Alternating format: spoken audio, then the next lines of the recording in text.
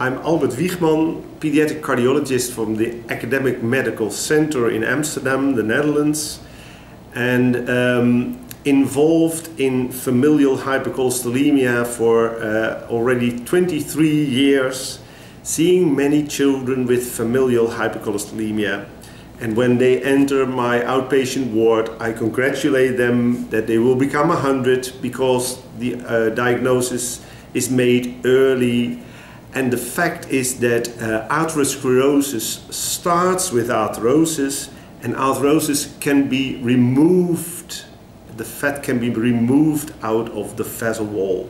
When it's sclerosis, it's stuck in the vessel wall, it's calcified, and in young people it's just fat. And we saw in a group compared with those with placebo that they had already thicker walls than their unaffected siblings. But if we treat with statin or other types of drugs, but especially at the moment with statins, we see the wall becoming thinner.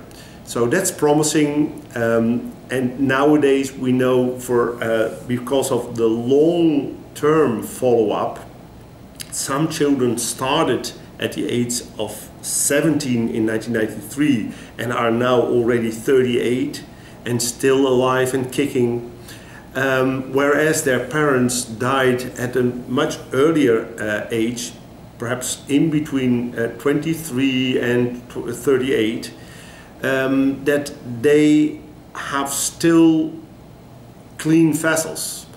And that's the goal we are aiming for. And we do it with rather weak statins in rather low dose.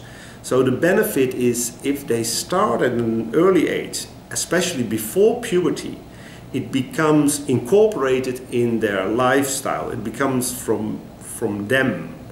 And they adhere the taking of the drugs, they adhere the lifestyle of non-smoking, they adhere the lifestyle of exercising, and they adhere the lifestyle of good food, vegetables and fruit, and not too fatty diet.